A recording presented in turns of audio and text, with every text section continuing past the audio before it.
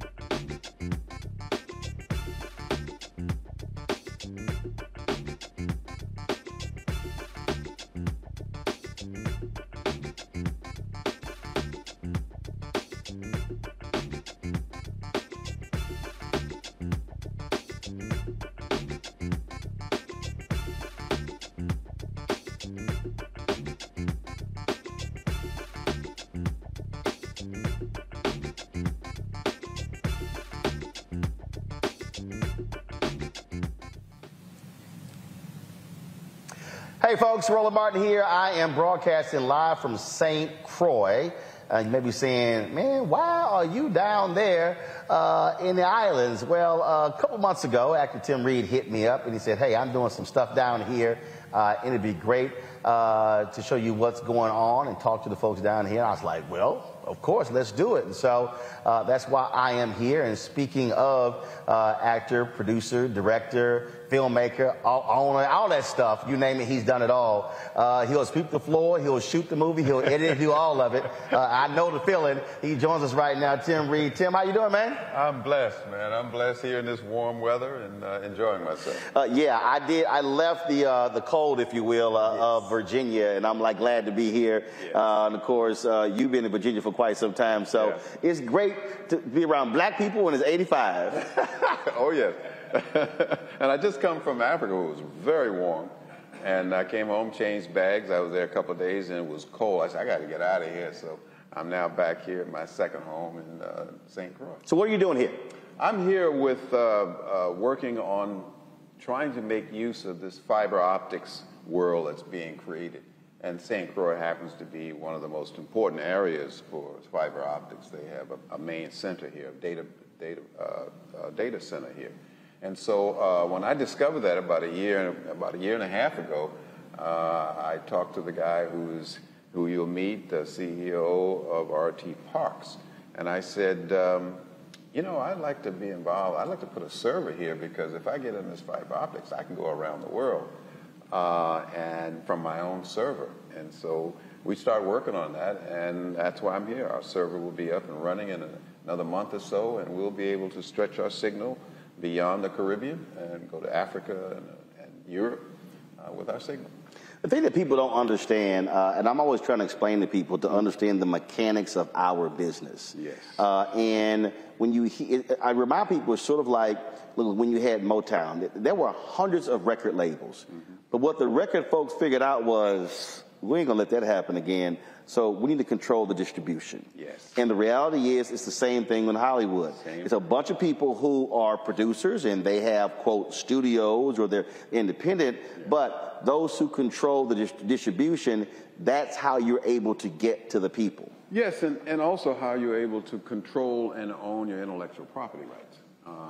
And so when streaming came in during the COVID and it expanded, I found myself in a decent situation because I had a lot of content from my time owning a studio. A lot of it was evergreen, and we're always shooting. I got a small studio now, but we're always shooting around the world. So I got all this content. This thing called streaming may work for me. Got stuff sitting on hard drives. Yes. So I decided to go in the streaming business, and we've had a couple platforms, but I wanted my own platform. I wanted to control my distribution. I didn't want to put it in the cloud. I wanted it on a server, and I wanted to be able to reach people around the world.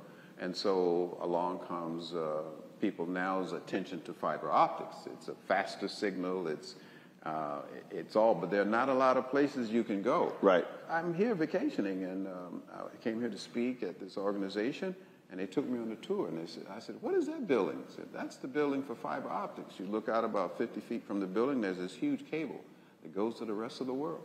And this is one of the more important stations in this hemisphere. So that's why I'm here. And one of the things that, I mean, we've talked over the years, and you spent a lot of time, and money. A lot of time, money, but a lot of time interfacing with brothers and sisters in France, in England, but also on the continent. And what we are seeing now in Africa is an explosion because people understand the power of media. I've long said that. And it was interesting when we were driving around. I remember when we were on a panel together at Congressional Black Caucus, where I said media is the second most powerful institution in the world, right behind the military. Yes. And if we understand the power of media and how to use it and then empower it, we can actually control it. There you go. And control the message. Yeah, I spent a lot of time on the continent of Africa, and I've been going there since the late 70s. You know, and Ethiopia, South Africa, Nigeria. Cape Verde, and now Togo. I've never been to Togo, and I go over, and guess what? They have fiber optics in Togo. One of the few countries in the entire continent of a 1.3 billion people, they have fiber optics. So connecting with these people and connecting with the continent is very important. And now people are taking their stuff out of the cloud, putting in their own servers, and containing their content and controlling it. To be a part of that is exciting. Look, I obviously understand the importance of controlling the platform, controlling the content, and it's establishing the narrative. And that's the thing that I think people need to understand.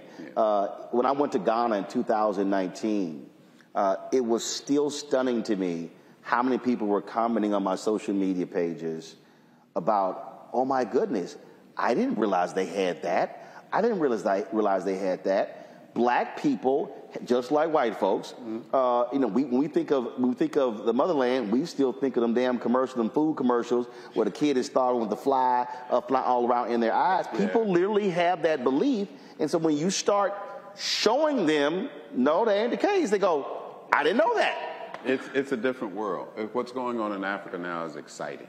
There's an energy there that reminds me of America during the late 60s and the civil rights era. There's an excitement and a hunger to tell their story. Also because it's so young. Yes. I mean, the reality is it's the youngest continent, and in many of these countries, the average age is 17, 18. That's exactly Togo. 17 and 4 months is the median age for all the people there. And they believe. Another thing that excited me about being in Togo is that the idea of education can change my life is running rampant through these young people. The University of Lomé in the capital, they have an enrollment of 72,000 students. And every morning they needed these centers to sign up for next semester.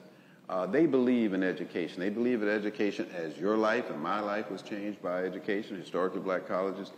Their lives are being changed. And they know media is important. As we talked about in the class, I do these master classes wherever I go. They were talking about it's time for the lion to speak. The hunter has had too much to say.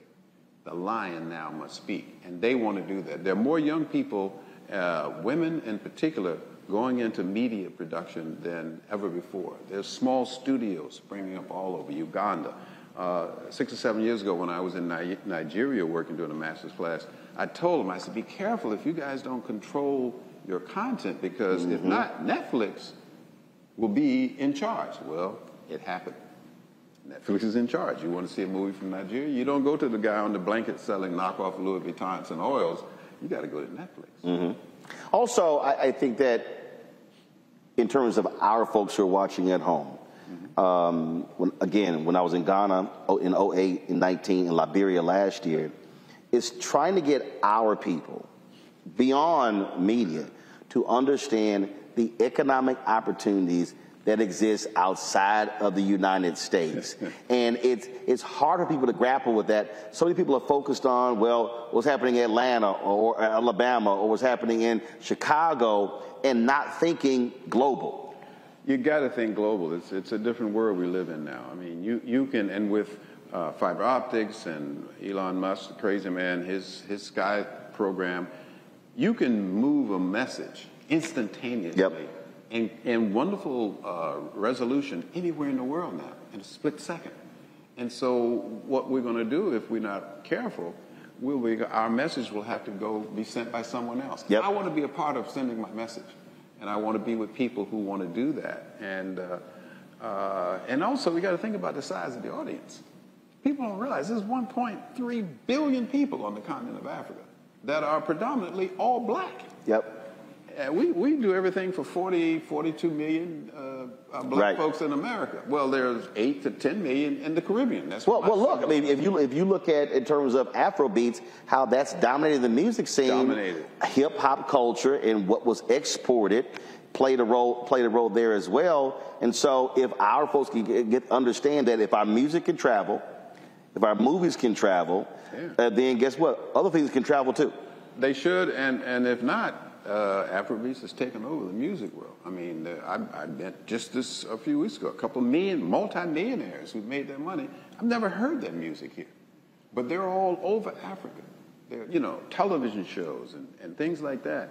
So it's a big world. Not everybody now is waiting for rice to be dropped out of a helicopter.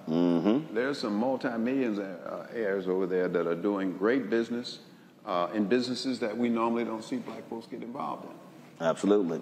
Well, Tim, always good to see you. Look forward to this weekend. Look forward to the conversations. Play some golf? I said, listen, if y'all trying to get me to come to St. Croix, look, I got to play golf at least one time. Really? I said, that was like the second thing. I'm like, hold up, we're going to meet first.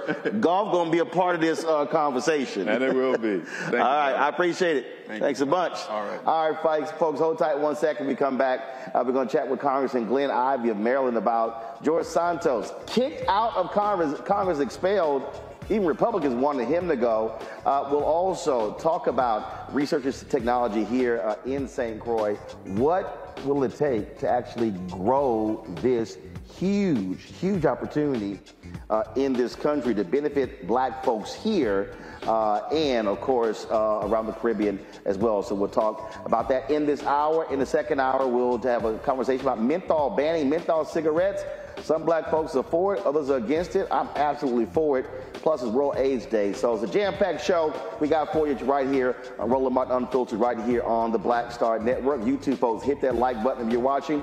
And don't forget to support us as well. Your dollars are absolutely critical. You know, we're fighting a good fight when it comes to these advertisers, but it's important for you to also join our Bring the Funk fan club. Folks, you get this show 2 hours a day. For Roger Muhammad show 2 hours a day. You get Deborah Owens show, Jackie Hood Martin show. You get Stephanie Humphrey show, Dee Barnes show, Greg Carr's show. There's no black-owned media platform doing the amount of original news that we do every single day right here on the Black Star Network. And so please send your check and money order to P.O. Box 57196, Washington, D.C. 20037-0196. Cash App, $RM Unfiltered. PayPal, R Martin Unfiltered.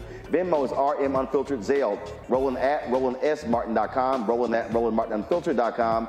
Also, download the Black Star Network app, Apple phone, Android phone, Apple TV, Android TV, Roku, Amazon Fire TV, Xbox One, Samsung Smart TV, Be sure to get a copy of my book, White Fear, How the Browning of America is Making White Folks Lose Their Minds, available at bookstores nationwide. Download the audio version on Audible. We'll be right back. You busy? Grow your business or career with Grow with Google's wide range of online courses, digital training, and tools.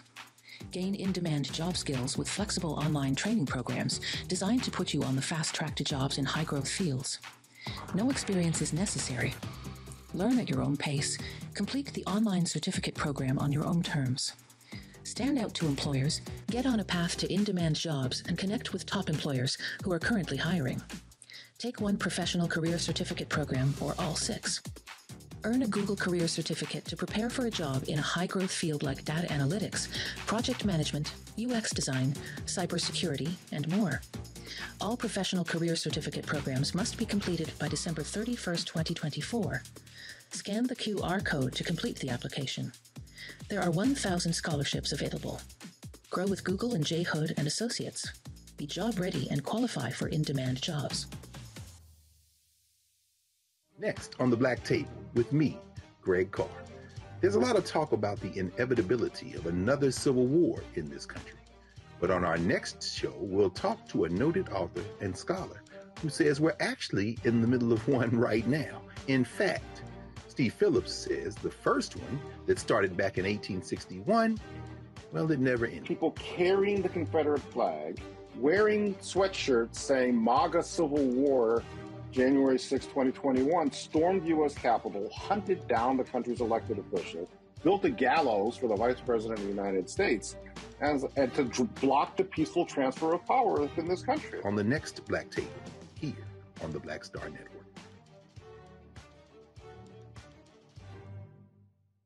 Hi, I'm Dee Barnes, and next on The Frequency, have you ever heard of Pinkster? If not, you aren't alone. It's an African-American holiday that predates Juneteenth by 100 years.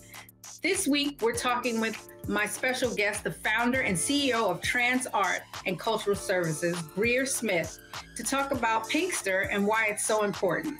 Those exhibitions really got the most play because we don't know about this. Other people have been telling our stories for so long. When we have the opportunity to find people that tell our stories, it's an easy sell. A fascinating conversation about Black culture on The Frequency with me, Dee Barnes, right here on the Black Star Network.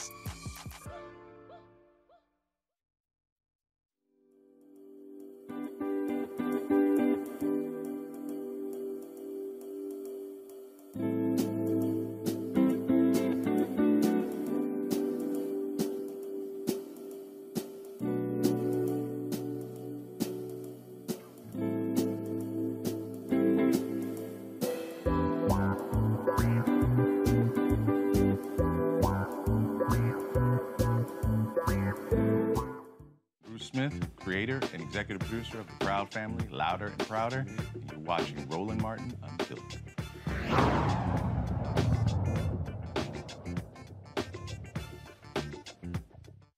On this vote, the yeas are 311, the nays are 114, with 2 recorded as present.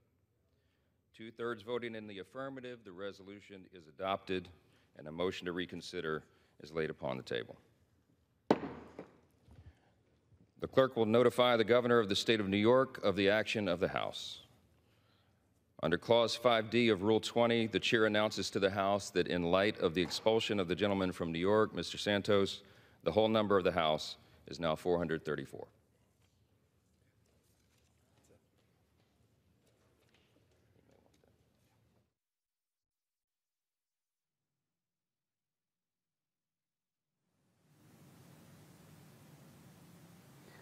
Well, folks, you see New York Congressman George Santos, gotta go. He was expelled from Congress. Dude has been lying, making stuff up. He has been indicted, you name it, he has done it. Even Republicans were sick and tired of him. And so now he has been expelled. There's going to be a special election. More than likely, a Democrat is going to win that. That's going to be a pickup for Democrats there in New York State.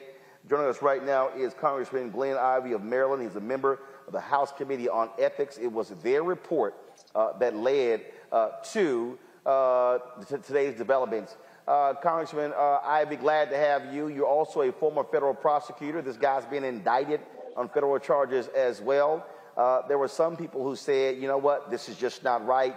The voters should decide. He should be found guilty. But what was it about your ethics committee that swayed folks to say, enough is enough, Santos has got to go? Yeah, I mean, I think the ethics committee did a lot of work to put together a strong report. We did over 40 subpoenas, interviewed like over 40 witnesses. We had 172,000 pages of documents we went through. It was a very thorough investigation. And at the end of all of that, we reached a unanimous bipartisan report that had findings that laid out the sorts of things you're talking about: fraud, money laundering, ethics violations of other types, using campaign finance money for his own personal benefits. I think by now everybody's heard about the Botox and the trips and what is it, Only Adults or Only You, I think is the site. So I think people know what was going on there. And I think for most of us, after we were able to lay it out in the report and send it to our colleagues, I think they joined us in deciding it was time for him to go. Even one of the Republicans said that he and his mother actually had their credit card, money was taken off of their credit card by the Santos campaign. And he was like, I'm sorry, y'all may not want this guy to go, but he got to go. I think it was Congressman Max Miller. Yeah, it's nothing like personal experience to help people get religion. And I think that was one of those things. And apparently he sent an email around to his Republican colleagues to let them know. And I think he did that after, because, the speaker came out and said he was going to vote against expulsion. And the number 2 in the House, Scalise, did as well. So I think I was actually thinking that might turn the tide. But when their colleague came out and said, yeah, I got ripped off as well with one of these credit card scams, I think that was a nail in the coffin there, in addition to the report and in addition to the indictment, in addition to all these other things that sort of grew out around his trail of misconduct. It is, again, it's all quite interesting when you look at this. I mean, look, he lied about everything. And a lot of Republicans were standing with him. Speaker Kevin McCarthy was standing with him. But this ethics report, look, when this dropped, that's really where the tide turned. What do you say, though, to the people who say it's unfair, if you will, to expel someone? It really needs to rise to a level where someone is convicted first. Well, the Constitution's very clear. To expel, you need a 2/3 votes of the members of the House. There's no requirement for anybody to be even charged with a crime, much less convicted of one. And here, in addition to all the evidence about the criminal misconduct and the ethical misconduct, we gave him a chance to come in and give an explanation for, the $500,000 that disappeared and, all of the money that was taken and misused and ended up in his personal accounts. He declined to do so, even though he did dozens of interviews, even though he did a floor statement, even though he did a press conference on the morning of the vote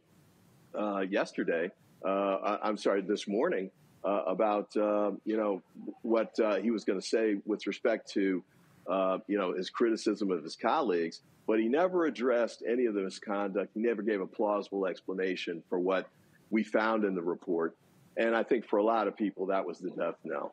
You had all this evidence, overwhelming evidence of misconduct on the one hand, and he had a microphone in his hand and used it, but never to explain what he had done or why what he had done was legal or appropriate.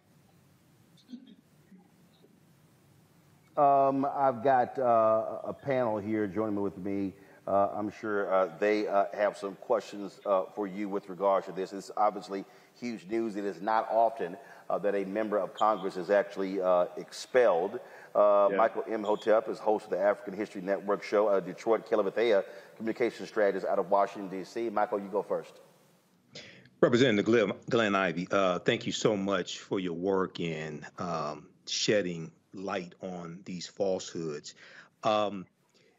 What we have seen with former Representative now George Santos is pretty unprecedented. Okay, we know that politicians may have a knack for exaggerating the truth, but this goes well beyond that. What do you, going into the 2024 presidential election and seeing the consequences of having the wrong people in public office? We look at the kangaroo caucus with the Republicans can't govern properly in the House of Representatives. How do you think the expulsion of George Santos and exposing these lies, how do you think that will help frame the 2024 presidential election, as well as House and Senate elections, and show people what happens when the wrong people get into office? Yeah, it's a great question. I mean, I think one of the things that we should carry away from this is that we really need to vet candidates more carefully, because a lot of this stuff was right at the surface. And I think a local newspaper found it first, but it was after he'd been elected. And once they started putting the information out, as soon as they started pulling on the thread, the whole thing unraveled. So if that had happened before, then voters would have seen that, basically his whole campaign, his information about his background and his prior experience and all of it was false. He got elected on false pretenses. So vetting up front would be important. The other piece here, too, though, is you may recall, Trump kept talking about, Washington is the swamp. He's going to clean up the swamp, and Democrats basically. Well, the ultimate swamp monster, was George Santos.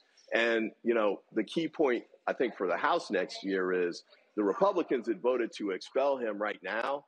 Next year, if they're in the majority, they're going to vote to, put the same speaker back in place who voted to keep him there, and the number two, Scalise as well. So if they're concerned about what they saw with Santos, it's time to move off of that party and make sure we have ethical people put in place who are going to fight against this sort of thing. And then the other part I'll say here is the New York races. One of the reasons we lost the House, we being the Democrats, was because we lost, 5 seats or so around the New York City area that really should have been Democratic pickups. Biden won those by significant percentages. I think this is going to help us pick up those seats. In fact, one of the reasons that those Republican congressmen led the push to get Santos out is because they were feeling the heat, and they wanted to try and get him off the stage and move him away. I think it's important for us to remind the voters, not just about this. I think there's a lot of things that the administration's done that's been positive, rolling out for infrastructure, prescription drug costs, especially insulin. There's a lot of things that he's done that he hasn't gotten full credit for. But we need to remind them that George Santos is a product of the Republican Party, and the bigger version of that is Donald Trump. And you don't have enough time on the show to go through all of the stuff that Donald Trump's done, or even the recent statements. The recent statements he's made are astonishing. It's just, it's incredible to think that this guy is going to be the nominee for the Republican Party, and they're not doing anything to stop it or try and redirect it. That's the state of the Republican Party right now. All right. Thank you. Kelly.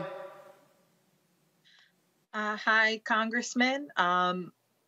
One of the things that I noticed in reading articles about this today was the fact that Speaker Johnson or Majority Speaker Johnson talked about how this would set bad precedent because there hasn't been a full criminal investigation, et cetera, et cetera. Can you talk about that in the sense of this is really a place of work, and you don't have to have a criminal investigation necessarily to be fired from your place of employment if you decide to break, ethics violations within your place of employment? I feel like the Republican Party and the powers that be like to move the goalposts as far as what the standard is, so long as that they're in power. So can you speak on that, please? Absolutely. I think it's a great point.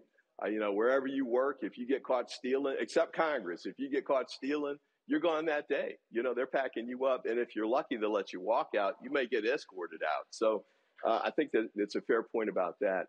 Additional points on this, though. I mean, some people were saying the voters of New York put him there. They should be the ones to decide. But remember, he got there based on false pretenses. Everything was fraudulent about his campaign, including the finances that he used to pay for some of his campaign events and campaign activities. So, you got to take it with a grain of salt. And by the way, if the voters of New York decide they want him back, they can always put him back in. Remember the Tennessee 3? They got expelled from the Tennessee state legislature. but the voters there saw that it was illegitimate, and they put him back in the next election. George Santos isn't coming back. In fact, he knows he's not coming back, and that's why he announced, like it was some big concession, that he wasn't going to run for re-election. The voters in New York couldn't wait to get rid of him. And then the other point that I want to make on that front, too, is this was a bipartisan report. It got a unanimous vote, a 2/3 vote, unanimous vote out of the committee, 2/3 vote to expel him from the House. That's a very high bar to reach, and it doesn't happen very often. That's why he's only the 6th in American history. One quick point, though, I know that there were concerns, and I share some of these with the motions to censure. The Republicans have gotten fast and loose with some of those. For example, Adam Schiff, they censured Adam Schiff, but he didn't get anything remotely approaching due process. The censure vote, they penalized him before he even got referred to the Ethics Committee for us to do an investigation. Right. And it was a totally illegitimate piece, too. I defy people to look at all of the scope of what George Santos did here, the breadth of it, the scope of it, the venality of it, and to say they're okay with that, that there's some kind of misunderstanding or that's free speech or legitimate conduct. Nobody says that. Matter of fact, George Santos didn't even say that. So I understand people have concerns about due process, but yeah, due process, 6 ways to Sunday on this. And I think the outcome is the right one. He had to be held accountable. All right. Congressman Glenn Ivey, I appreciate it. Thanks a lot. Thank you. Have a good one. All right. Folks, y'all know they don't play this here. Let me play this here. I just saw this video here. This is a video of them literally changing the locks on George Santos's office in Congress. And we already know he's nuts as well. Do y'all realize he sent out a statement? Check this out, y'all. He sent out a statement that this is what it said. George Santos, I was not expelled today. I thank my colleagues for standing by me. I look forward to being back at my desk on Monday morning. Have a fun weekend, everybody. Okay. Sure, dude. That ain't going to happen. But look, the guy has lied about a whole lot. And I think what you're seeing is even Republicans saying, look, you got to go. And it's greatly reduced their majority. And remember, you got an Ohio congressman who just accepted the job as a president of Youngstown State University. That drops it even further. And so they are going to be hanging on by a thread to a very slim majority there in the House. So they cannot lose any more defections. And so we'll see what happens next. All right, folks, got to go to a break. When we come back, we're going to talk about research and investment here in St. Croix. What could it mean not only for the people on this island, in this country, but also for the African diaspora? We talk a lot of times about technology in our Tech Talk segment and others, and we really need to be focusing on how do we create and build wealth in the technology space. And so we'll discuss that next, right here on Roland Martin Unfiltered, live from St. Croix on the Black Star Network. Hatred on the streets, a horrific scene, a white nationalist rally that descended into deadly violence. White people are losing their damn minds. An angry pro-Trump mob storms the U.S. Capitol. We've seen We're about to see the rise of what I call white minority resistance. We have seen white folks in this country who simply cannot tolerate black folks voting. I think what we're seeing is the inevitable result of violent denial. This is part of American history. Every time that people of color have made progress, whether real or symbolic, there has been what Carol Anderson at Emory University calls white rage as a backlash. This is the rise of the Proud Boys and the Boogaloo Boys. America, there's going to be more of this. Here's all the Proud Boys, Dave. This country is getting increasingly racist in its behaviors and its attitudes because of the fear of white people. The fear that they're taking our jobs, they're taking our resources, they're taking our women. This is white fear.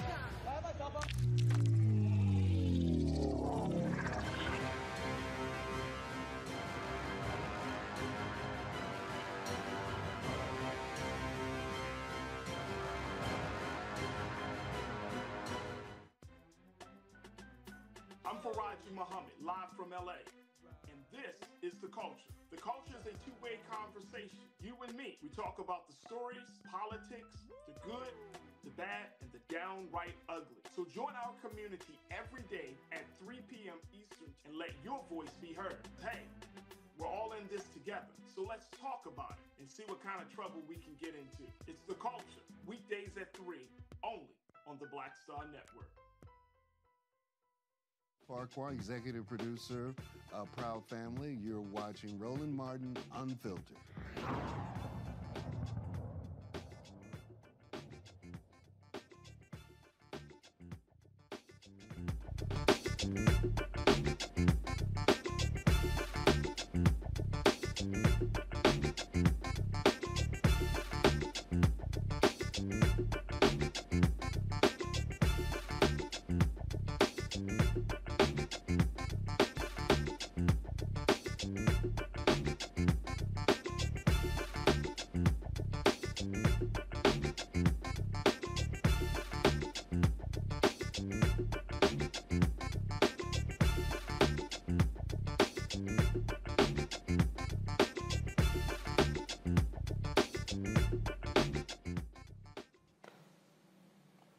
All right, folks, welcome back to Roland Martin Unfiltered right here on the Black Star Network. You know what? We should have had us play our Tech Talk stinger.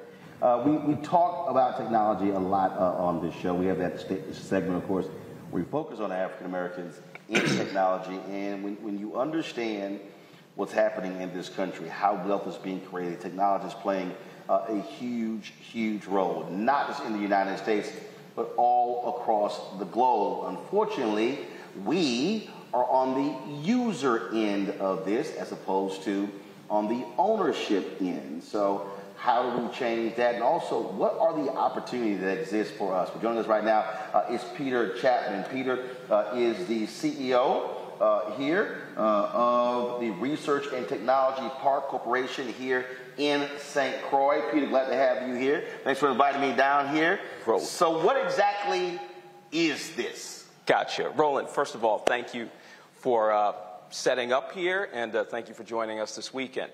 So the Research and Technology Park Corporation is a very specialized, unique institution. We were created 21 years ago as a vehicle for really diversifying and strengthening the economy of the Virgin Islands beyond, oil refining, tourism, things that you normally associate with this region.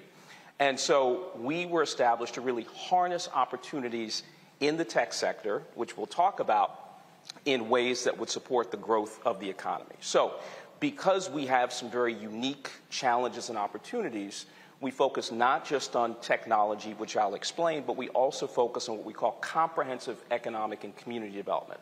So, for example, we provide services to early-stage entrepreneurs, right, including Black and brown entrepreneurs, right, to help them get traction in the tech sector. Only here or all over? In the region, in the U.S. Virgin Islands, which primarily includes St. Thomas, St. Croix, where we are, and St. John. But there are a bunch of smaller islands as well. We also engage in what we call physical redevelopment, community development. We have a project across the street, the first phase of which will be about $50 million that will build new mixed-income housing, office space for businesses, so forth and so on. We also have talent development and talent attraction programs. We have a STEM education program, right, to bridge the divide between the haves and the have-nots in terms of STEM education. So we do a lot beyond the traditional work that you associate with tech-based economic development groups like Y Combinator and institutions like that out in Silicon Valley. So is this government run? Is this private? No, this is what we call in the United States, mainland United States, public-private partnership. So we were established through the very visionary work of some folks at the University of the Virgin Islands 21 years ago. In 2002, there was a substantial investment by the government of the Virgin Islands through the legislature, but we operate independently of the government. So we can do everything that private institutions do, such as taking an equity position in businesses, right? Harnessing private sector capital to do real estate development, so forth and so on. So it's a very unique organization in terms of its structure and its purpose. We also have a 501c3 arm, We provide benefits, tax benefits to companies that are companies that are looking to operate in this territory, bringing certain technologies here. 90% corporate income tax exemption, 90% personal income tax exemption. We are a lending institution. We do a lot of different things that private for-profit entities do, but we are a mission-based organization. We have to make money, but we also have to make an impact on the local and regional economy. How has that gone in terms of what has been the successes and how have you been able to have a positive impact economically on the folks here? Good question. So when I got here 5.5 years ago and built a high-performing team, we only had about 28 companies in our portfolio. We're now up to well beyond 100 companies. I think the number is 105, 106. So we are impacting the economy through the work of those companies that generate jobs, that invest in the community, so forth and so on. We impact the community through the money that we are able to invest in the University of the Virgin Islands, which is an HBCU. A lot of people don't think about it that way, but it is an HBCU, and it's really an anchor institution here, Roland, which generates a significant amount of the talent that comes out and works in the tech sector and in other sectors. So through the money that we make through our private ventures, we were able to invest $3 million in the university last year. Over the last 5 years, we've invested $12 million in them. So that's another way that we have a very tangible, appreciable impact on the economy and institutions here. We hope to get our big real estate project off the ground in a few months. We've had a little hiccup there. We have a tremendous need for housing across the economic spectrum, and so that will add additional residential units for low, moderate income people, market rate people. We need more office space for tech and knowledge-based enterprises so that they can grow and scale. And so that project will also serve that need in the form of a 20,000 square foot research and development facility. I should also point out that as a non-traditional tech sector focused organization, we also focus on areas like sustainable agriculture. We import, unfortunately, 90% of our food product, which is not a good thing. And so to ease 90% into the Virgin Islands. 90% into the Virgin Islands, which contributes to food being extremely expensive, which is a burden for many folks here. So the average, household income is about $38,000, $40,000. Here, the unemployment rate, the labor force participation rate is 49%. The poverty rate is 23%. So we tell it like it is, right? And we are focused on improving those conditions, addressing those conditions head on as we help companies grow and scale. Now, when we talk about the future, you talked about that real estate development. I get housing as well. Do you have the labor force here that's ready for the future? We have. It depends on the companies, right?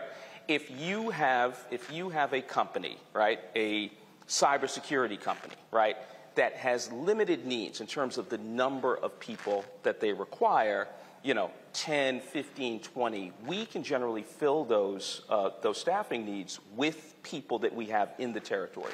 If you're talking about a larger employer that is employing 50, 100, right, 250 people, then we have to expand, right, what we call our labor shed. And we look at Puerto Rico, we look at the mainland U.S.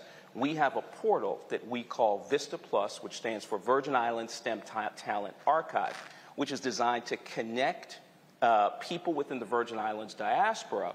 They could be in the mainland United States, they could be in Europe, Asia, connect them to companies here that are looking to grow and scale, right? And so that's not the panacea, but that's one very practical thing that the RT Park does to help address the staffing needs of companies operating here. Now, are you looking to attract people to open their businesses here for investment? We are. We are aggressively, right? So we are looking to attract what we call high-performing companies, right? These are companies that can employ significant numbers of people, but we are also looking for early stage companies, right, that have a great deal of potential. We operate a program among several others that we call our accelerator program. It's called Accelerate Virgin Islands. It's modeled heavily on Y Combinator in Silicon Valley. The architect of that program is a graduate of Y Combinator, and that program attracts applicants literally from all over the world, right? So we provide them with intensive technical assistance and funding to help grow and scale their businesses, and the expectation is that they will at least locate part of their business in the Virgin Islands. So when we look at data from Brookings, Urban Institute, places like that, we see that roughly 90% of economic impact in any region comes from expanding businesses and startups. So that's why that robust startup program is critical to us. In fact, you'll be interested in knowing that one of our potential unicorns is actually run by a young brother from Houston. He has a company called Grind, which is an automatic rebounding machine. I know you're a sports fan as well. So this is a product that's made for the consumer market as opposed to just institutions. So he was nurtured right here at the RT Park. He was on Shark Tank a few years ago. And so that's an illustrative example of the caliber of early stage firms. Now, so y'all invested in that company? We are. We're a business, right? Mission-based business. So we have an equity stake in the early stage companies. So if they do well. And define early stage. So yeah, good question. So if you've been in existence for 2 to 3 years and you have some demonstrated staying power, if you have what we call minimum viable product, which basically means a prototype, right, that we have determined has merit, has value, then you have a good chance of being accepted into our accelerator program. So it has to be product-based?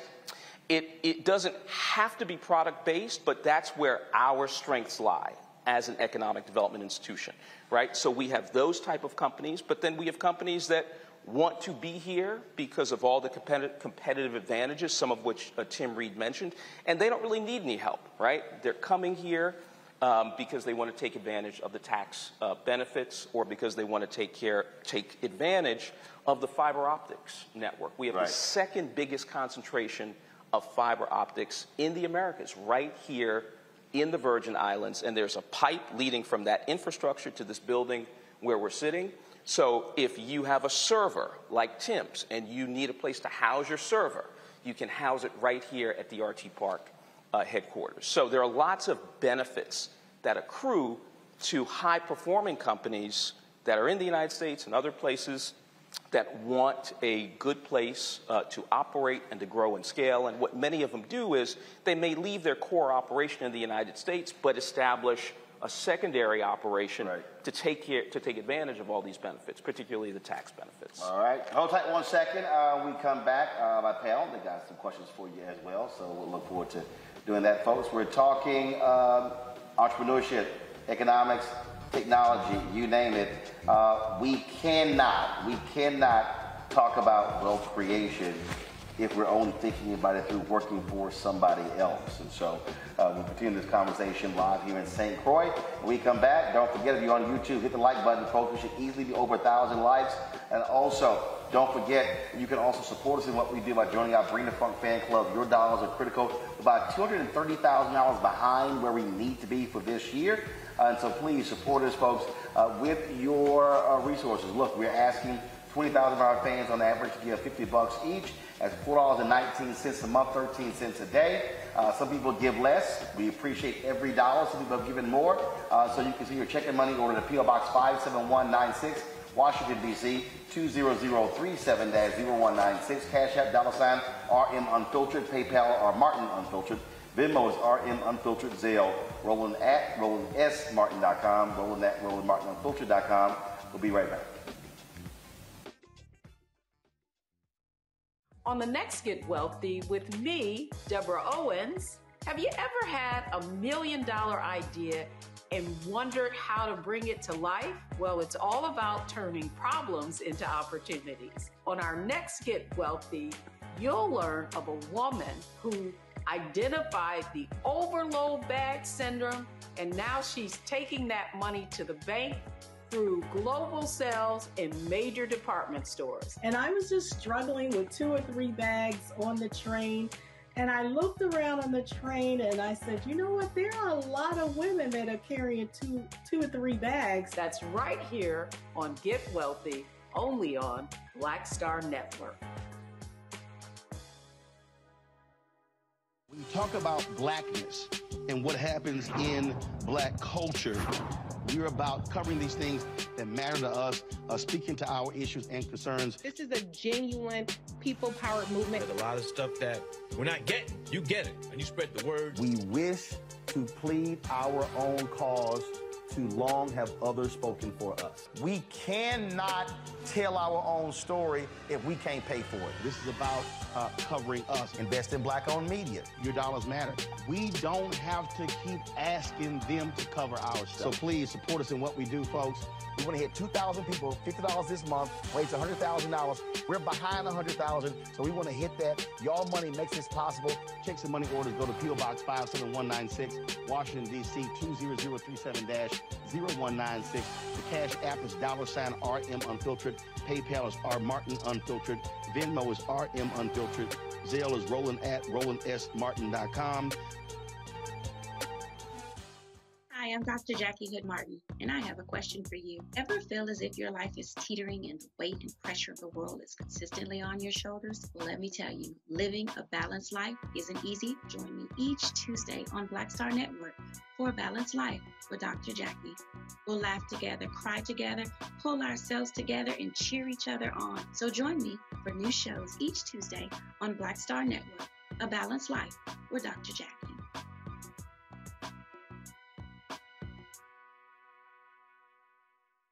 Next on the Black Tape with me, Greg Carr. There's a lot of talk about the inevitability of another civil war in this country. But on our next show, we'll talk to a noted author and scholar who says we're actually in the middle of one right now. In fact, Steve Phillips says the first one that started back in 1861, well, it never ended. People carrying the Confederate flag, wearing sweatshirts saying MAGA Civil War, January 6, 2021, stormed the U.S. Capitol, hunted down the country's elected officials, built a gallows for the Vice President of the United States, and to block the peaceful transfer of power within this country. On the next Black Tape, here on the Black Star Network.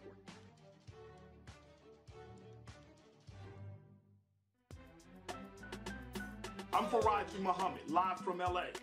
And this is The Culture. The Culture is a two-way conversation. You and me. We talk about the stories, politics, the good, the bad, and the downright ugly. So join our community every day at 3 p.m. Eastern and let your voice be heard. Hey, we're all in this together. So let's talk about it and see what kind of trouble we can get into. It's The Culture. Weekdays at 3, only on the Black Star Network.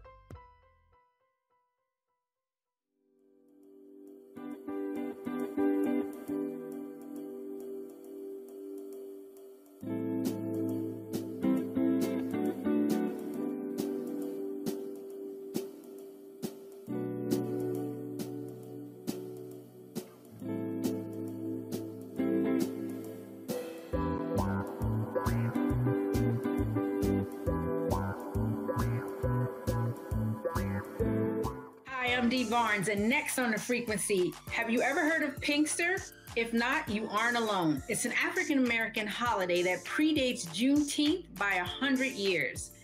This week, we're talking with my special guest, the founder and CEO of Trans Art and Cultural Services, Greer Smith, to talk about Pinkster and why it's so important. Those exhibitions really got the most play because we don't know about this. Other people have been telling our stories for so long. When we have the opportunity to find people that tell our stories, it's an easy sell. A fascinating conversation about Black culture on the frequency with me, Dee Barnes, right here on the Black Star Network.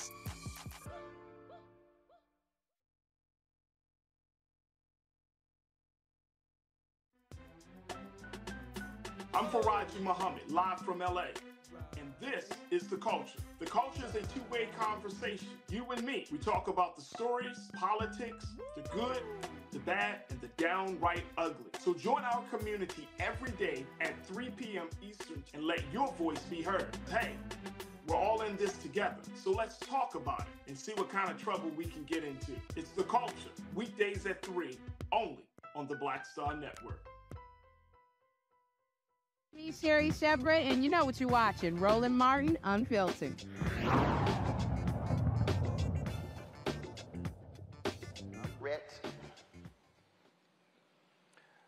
All right, folks, welcome back to Roland Martin Unfiltered on the Black Star Network here in St. Croix, talking with Peter Chapman. He's the CEO of this research park here.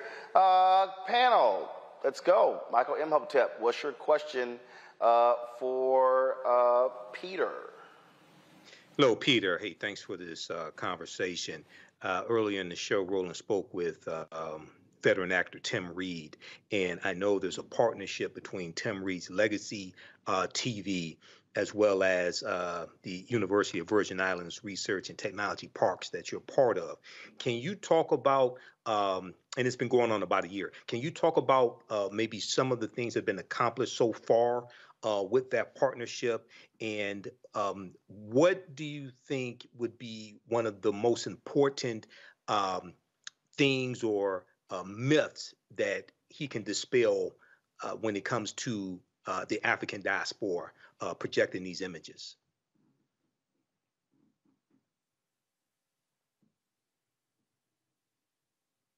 Michael, ask the question again. Okay. Earlier in the show, Roland spoke with veteran actor Tim Reed about his Legacy TV, and I know there's a partnership between Legacy TV as well as University of Virgin Islands Research and Technology Parks that you're part of. Can you talk about what has maybe happened, some significant things that have happened in the past year in that partnership, and what would be one of the most important things dealing with projecting the African diaspora that you would want to come from this partnership when it comes to media? So if I understand the question correctly, I'm being asked to talk about what I view as the critical elements of the partnership with Legacy Media. So let me take a step back and say Legacy Media is critically important to us because it specializes in quality content drawn from throughout the African diaspora. So that makes it very unique in terms of its cultural benefit. It also makes it unique in terms of its potential to generate revenue and be a viable company here in the Virgin Islands that grows and scales. So Tim Reed has made tremendous progress along with other members of our team in establishing a partnership with Legacy Media, with Liberty Media, which is another portfolio company of ours, which gives him access, gives him a platform from which to reach markets throughout myriad parts of the Caribbean and Latin America. So that's very, very important to the viability of the business. I think that is a critical achievement of our partnership with Tim thus far. We are in the process of helping Tim establish his server here in the building. That's a technical issue, but that will position him to continue to do good things in this market. So hope that makes sense to you. All right, thank you. All right, Kelly, your question. Sure. So I heard a lot in the conversation regarding major companies and incentives for them to come to the island to promote, economic growth, wealth, et cetera. Do you have any similar incentives for smaller businesses, minority-owned businesses, both indigenous to the island and indigenous to stateside?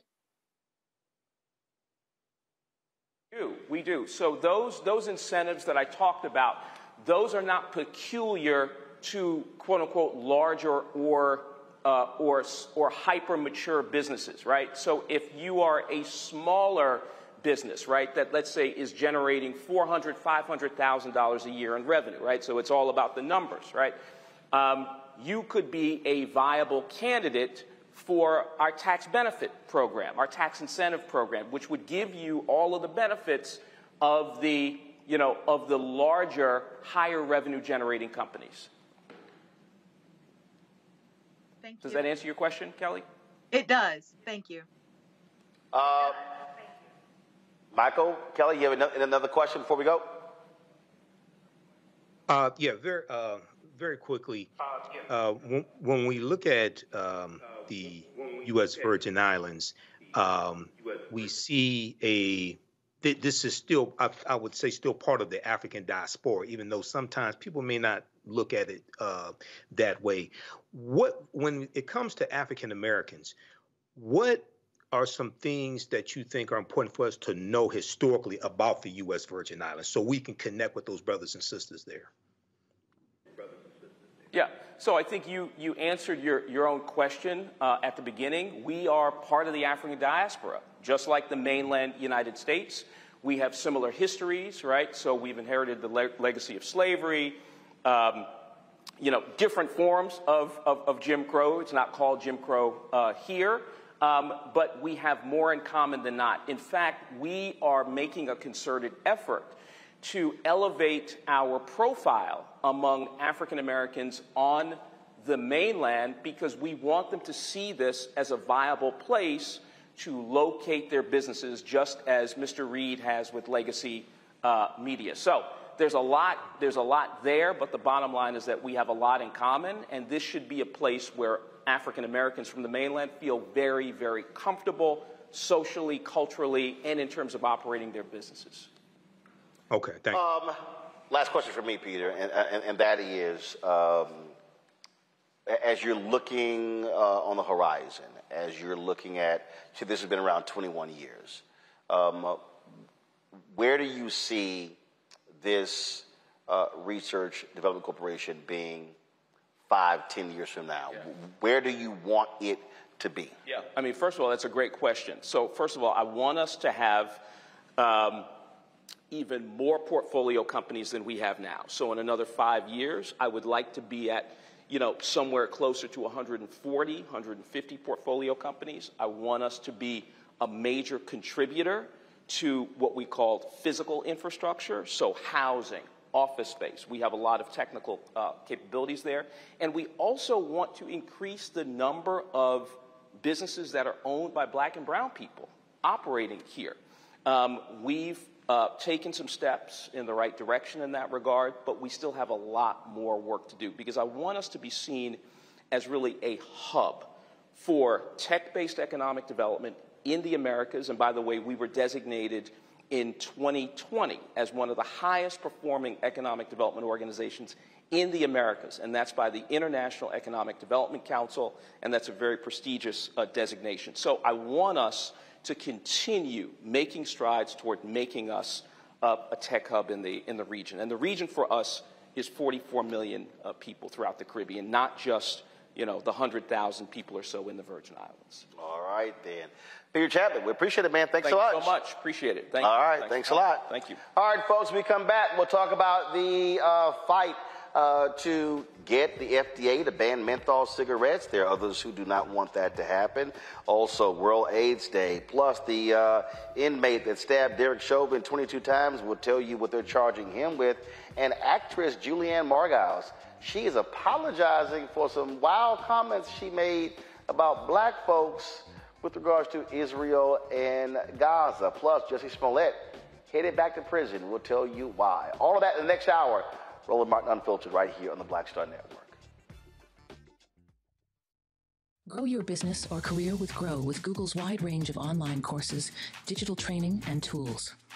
Gain in-demand job skills with flexible online training programs designed to put you on the fast track to jobs in high-growth fields. No experience is necessary. Learn at your own pace.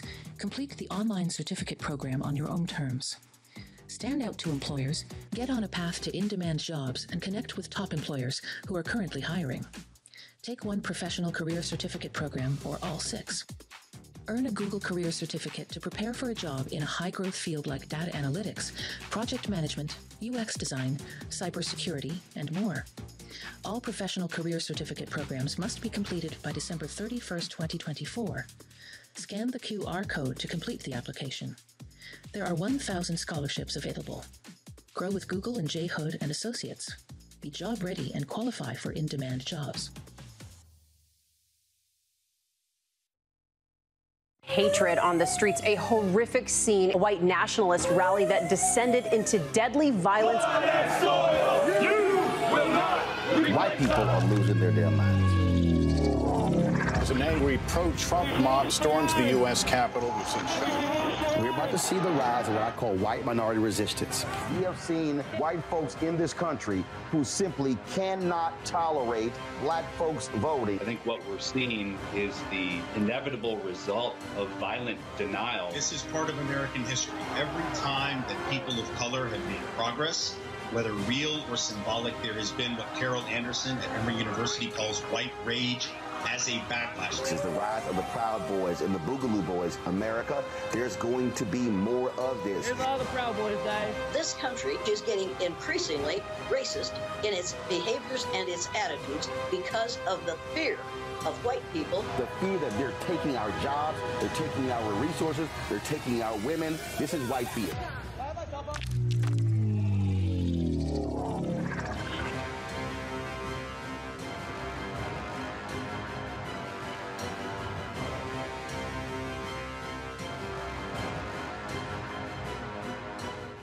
I'm Dee Barnes, and next on the frequency, have you ever heard of Pinkster? If not, you aren't alone. It's an African-American holiday that predates Juneteenth by 100 years.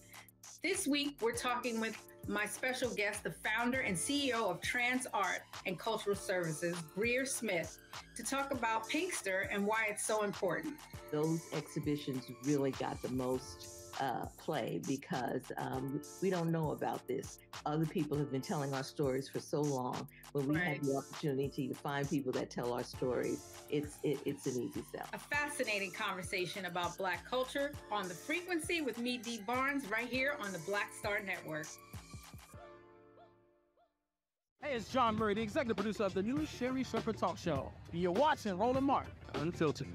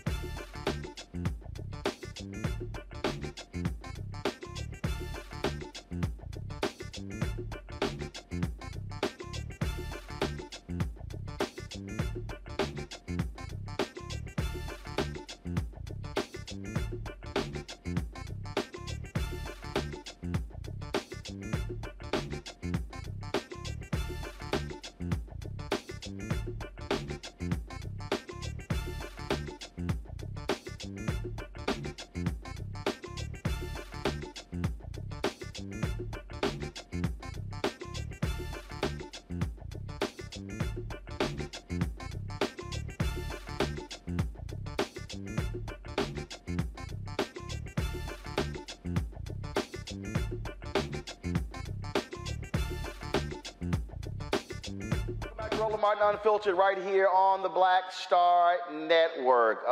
We've talked several times on the show about the call for the FDA to ban menthol cigarettes. African Americans have a high propensity to smoke menthol cigarettes than anyone else. We have been participants with the effort to get the FDA to do that, but you also, of course, you have Big Tobacco, who is flexing their muscles, and they are also saying, folks are saying that, well, it actually should not happen. Got a couple of people here joining us right now to discuss this here. First and foremost, Carol Magruder. She's the co-founder and co-chair of the African American Tobacco Control Leadership Council. We have retired NYPD Deputy Inspector Corey Pegues, who opposes the ban. Glad to have both of you here. First off, I'll start with you, Corey. I've heard different folks with different folks with law enforcement suggest this is going to have a negative impact on African Americans, criminal prosecution. We saw Senator Tom Cotton talk about how this is going to create an opportunity for the cartels to target black folks. How? Well, all you really have to do is look at 1993, the World Trade bombing. It was funded, on tobacco. You can just look that up. So what we're talking about, me being a 21-year law enforcement executive, I understand that there will be unintended consequences in the form of this will be the new stop and frisk. Police officers don't know the difference between a menthol cigarette and a non-menthol cigarette, but it will be a precursor for them to engage. And when you look at YouTube, all over Twitter now, you see what the young people are doing with the police. When we was younger, the police told you to get off the corner, you got off the corner. Now it's engagement, and this engagement can lead to devastating consequences, such as 3 people that died at the hands of police with a menthol cigarette. Sandra Bland refused to put her cigarette out. Her Newport in Dallas, Texas, allegedly hung herself. Eric Garner was allegedly selling Lucy cigarettes, menthol Newport cigarettes. He was choked out by the police. And George Floyd was allegedly buying Newport menthol cigarettes with a counterfeit $50 bill. And we only know about those things. Corey, hold on 1 second. Corey, 1 second. First of all, I deal with facts. And so let me unpack those. Out of the 3 that you're talking about, the only one where there was a direct correlation between so-called loose cigarettes and police interaction was Eric Garner. That was the only one. Sandra Bland took place. No, Corey. I'm stating facts. Sandra Bland took place in Prairie View, Texas, with a Texas Department of Public Safety trooper. She was smoking. The officer told her to put the cigarette out.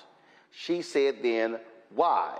She opposed that. When he then ordered her out of the car, he then said he gave a lawful command, and she was arrested not because of her cigarette, because she disobeyed the lawful order to get out of the car.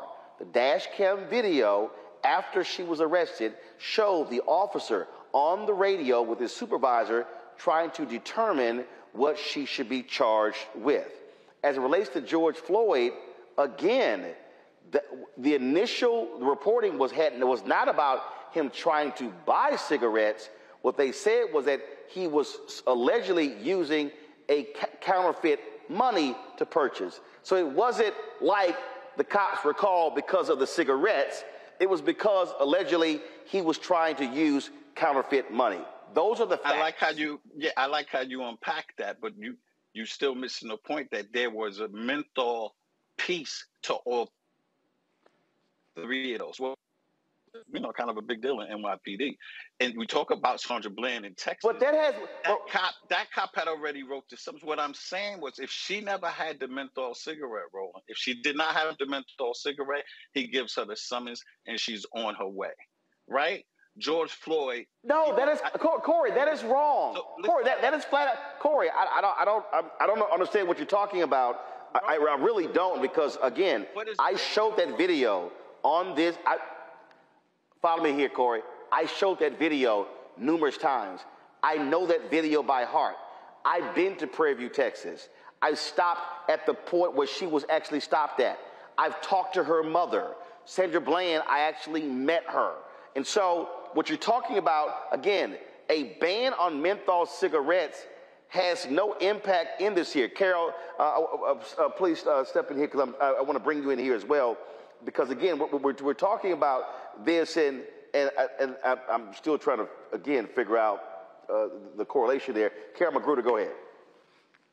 Well, I welcome this conversation because we rarely get to be in the same space with the detractors who are trying to prevent us from taking off of the U.S. market the #1 killer and targeter of Black men and Black people, which is the tobacco industry. And so the tobacco industry, they're pulling out all the stops because they feel that our community, that we are their property. And they have had their hooks in our community for so long and killed so many people, and that they do not want to let us go. So I want to correct a few things. The first thing is that the FDA is going to take these products off of the market. So there won't be anything to smuggle because they're going to be gone. And that's what they're fighting for. This is not about the individual. It will not be illegal to have a menthol cigarette. It will not be illegal to smoke a menthol cigarette. It will be illegal for Reynolds American Tobacco, Newport cigarettes, British American Tobacco. It will be illegal for them to distribute these products. That's what the fight is about. And that when President Barack Obama signed the Tobacco Control Act back in 2009, these products the FDA was mandated to do something, and they did not. And our organization, along with Action on Smoking and Health, the American Medical Association, the National Medical Association, our nation's doctors and Black doctors, sued the federal government to make them take this deadly product off the market. And it was only left on because we were a negotiation, and it stayed on. They've been taken off in Canada. They've been taken off in the European Union, which is made up of multiple countries. There was no conversation about what Black people wanted. Black people live all over the world. There was no conversation about Black people want their menthols because those countries have not experienced the racist, pernicious, relentless targeting of our people, including giving these products away to children as young as 9 years old. And they are, in fact, federally adjudicated racketeers. And I find it so interesting that police officers, retired or otherwise, decide to associate themselves with federally adjudicated racketeers. They are the criminals that you should be running from. And that while we're fighting for something, let's fight for reparations for our people, for health equity reparations. And I'd like to ask our officer here, what does he think about the tobacco industry targeting of our people for all these decades of giving these products to children like Dave Chappelle? I'd like to ask you, sir, what do you think of that? Well, what I think about that is I think of Marilyn Monroe. I think of Bill Cosby. I think of John Wayne. All of those white actors and actresses that was posing and selling tobacco also. So some kind of way, Black people had came up with this, that the tobacco industry. So let me give a disclaimer. I don't work for the tobacco industry. All right. So these are my personal thoughts. They have stopped targeting. We know it was the Cool Jazz Fest and all that. Like today, you'll never see LeBron James, Steph Curry. They'll never be able to endorse that. The only way they can do, advertisement is at point of sale. So we know that. And let me tell you why. You said, why does law enforcement want to get involved? Let me tell you why I want to get involved. Because I have Black babies, okay? The number one killer from the age of 1 to 25 in the Black community is homicide, okay? And we do know since the crack era, the difference between the crack coke and crack, we know what happened. Now we have an opioid issue. Guess what they're doing with the opioid issue? Counseling, treatment, and education. And I love it because those most of the white kids that's, strung out on opioids. So Corey. And so that's Corey, I got to stop you here. Corey, I'm still, please. I'm still trying to understand. No, hold on 1 second. Corey, I'm still trying to understand because it's not clear. Why are you against a ban on menthol cigarettes? I mean, if again, this will be stopping the production and the distribution. That means they're gone. So are you saying that you're in support of menthol cigarettes?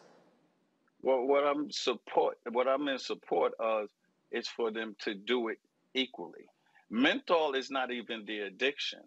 Nicotine is the addiction in cigarettes, and nicotine is in all cigarettes. Menthol, I live in New York. I live in New York State. In New York, menthol numbs your throat. Actually, Corey, it dilates your lungs. 60% of cigarettes sold Corey already is on the illegal market. It's on the underground. So as police officers, Corey, 1 second. We do know that Corey, hold on, Corey. You just made a statement about menthol and being addictive. Carol, go ahead. I want to say this. I'm in New York right now. I just left the Social Justice Coalition Summit that's put on by Rock Nation, the second one. And so I'm here with my sister colleague, Manu Jones from Detroit, who's getting this handled in Detroit. And our hearts are full because we've had a full day of seeing what Sandra Bland, what Eric Gardner, what Oscar Grant, what they had in common is that they are Black people who live in America. And so leaving the deadliest product on the market that kills 45,000 Black people, that's not going to help our community. And I want to ask the police officers who just have the time to protect menthol cigarettes and the tobacco industry, where was their presence today? We're at a conference that's talking about solutions, that's talking about all of the people who are wrongfully convicted in this country. That's what needs to happen. And that's where our officers who know where their bodies are buried, because they'll tell you that, well, I know because I'm an officer. I challenge you, sir, go back and clean up your departments. Go up and really participate in true police reform in this country. Let's get to the surface of the root of this, because Amadou Diallo was standing on his stoop and he was shot 44 times. Oscar Grant got off a BART train in Oakland, California, and he was shot in the back. So these issues are real. I mean, one second. I get that part in terms of police accountability. But Corey, I'm still trying to understand. This is what I'm confused by.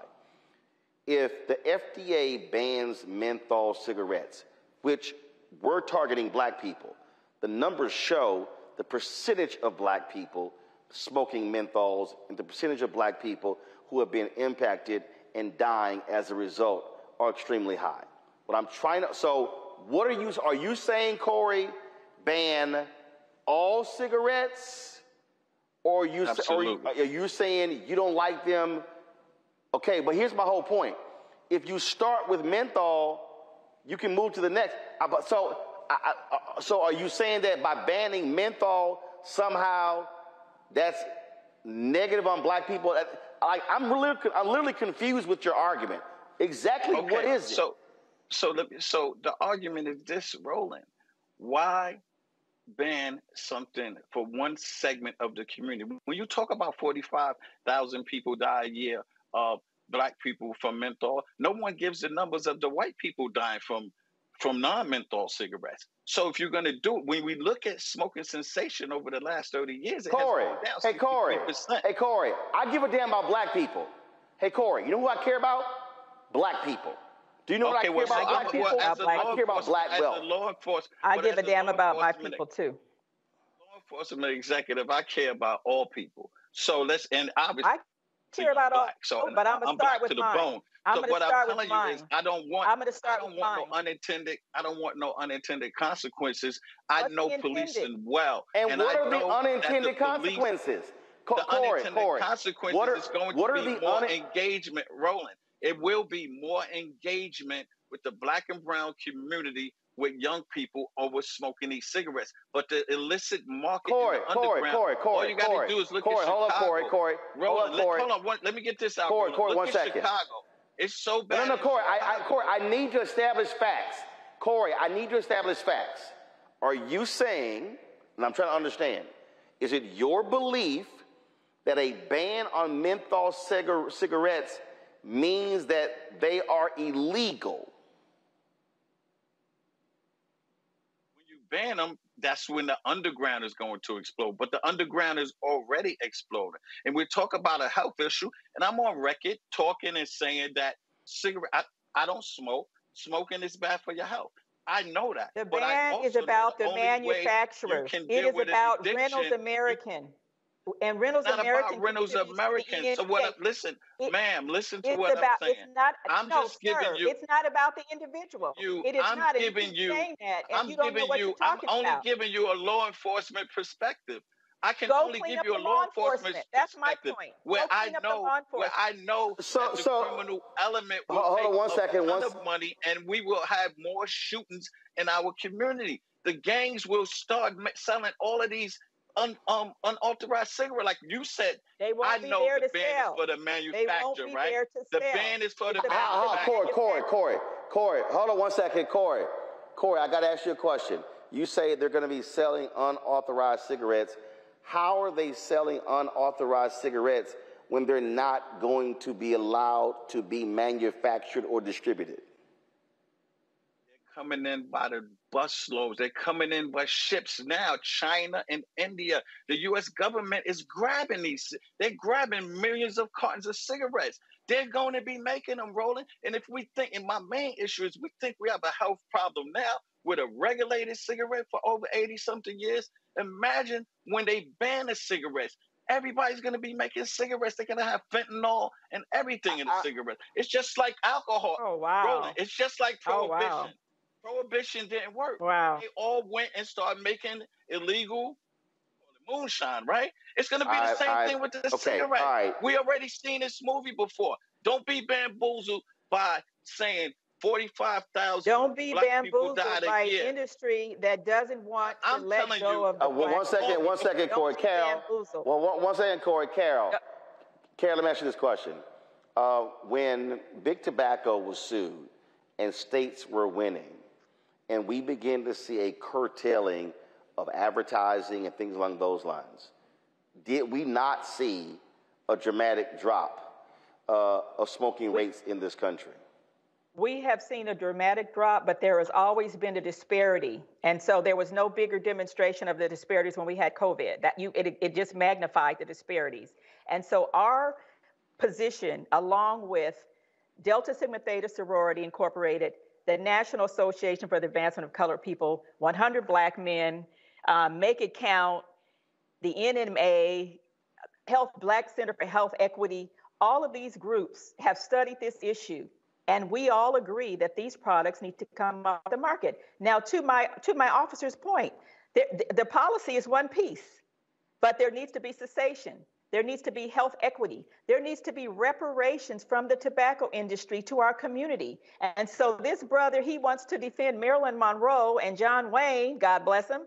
I'm concerned about my brother on the corner who in our community has been seeded with addiction for decades and decades. And I'd like to ask your position. Do you feel that the tobacco industry? Do you feel that the tobacco industry owes us reparations? Don't put words in my mouth. I never defended John Wayne and Marilyn Monroe, but you guys keep saying they targeted the black community. They targeted all. They did target. Tobacco wasn't going to get rich just in the black community. Everybody was smoking cigarettes. Everybody. Bing Crosby. Corey. Corey,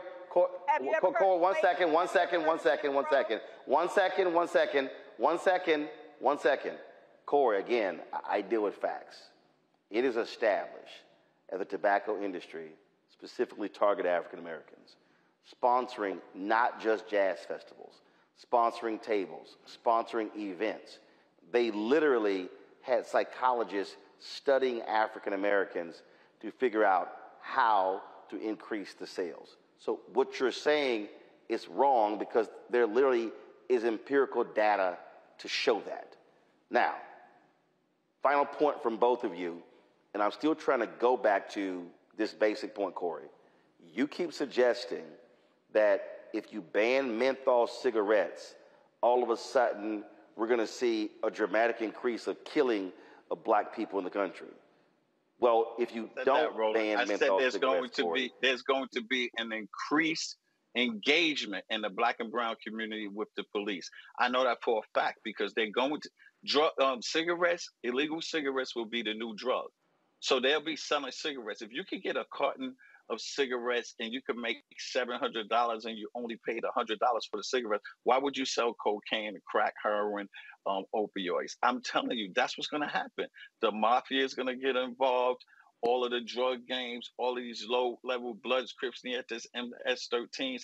I know that's going to happen because they're going to be on the corners in our low socioeconomic neighborhoods selling illegal cigarettes.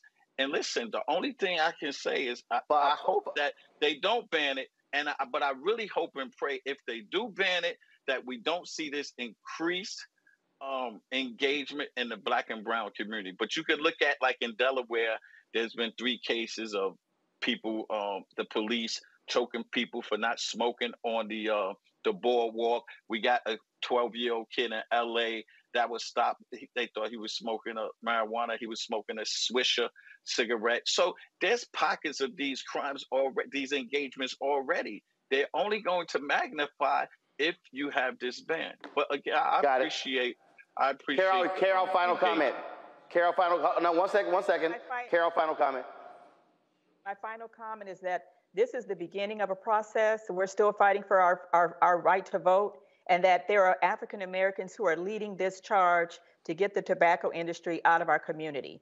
And that is combined with many of the things that people are talking about, with cessation, with dealing with structural racism, with criminal reform, which is why I'm in New York today. And I encourage all the police officers who like to hang out with the federally adjudicated racketeers under RICO. All of these tobacco companies are racketeer-influenced corrupt organizations. The mafia is already doing it, except they're white men with suits on who belong to country clubs. And so they get a free pass. So people not to be afraid, to know that our communities can be healthy, that we will no longer continue to support the biggest whoop, the biggest targeter coming in and seeding the seeds of addiction in our community, generation after generation after generation. The day is over for that.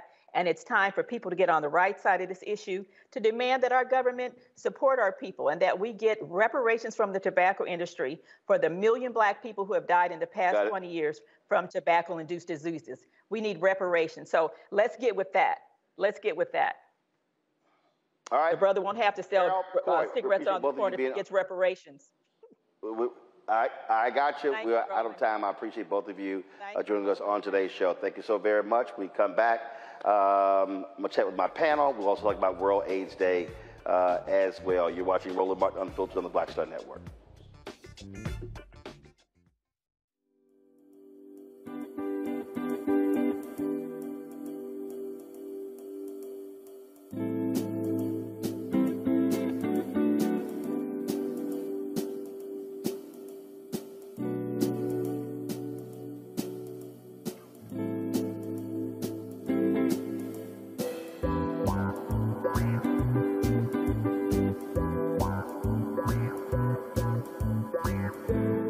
Talk about blackness and what happens in Black culture.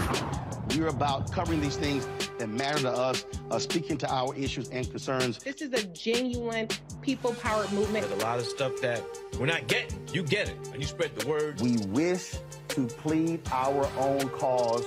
Too long have others spoken for us. We cannot tell our own story if we can't pay for it. This is about covering us. Invest in Black-owned media. Your dollars matter. We don't have to keep asking them to cover our stuff. So please support us in what we do, folks. We want to hit 2,000 people, $50 this month, raise $100,000. We're behind 100,000, so we want to hit that. Your money makes this possible.